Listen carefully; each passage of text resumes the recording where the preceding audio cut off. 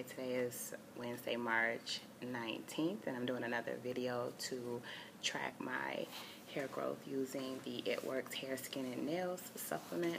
So I get my hair done again today, and I'm going to just show you what is going on. So the sides,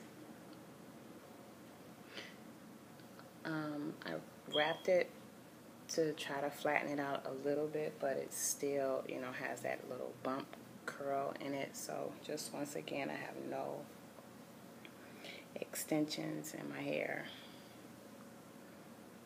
and I must say it's really growing. It's very full. It's much longer than it was 2 weeks ago. So this is the side and the back.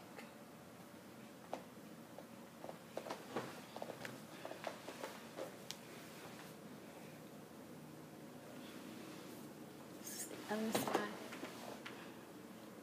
and the back.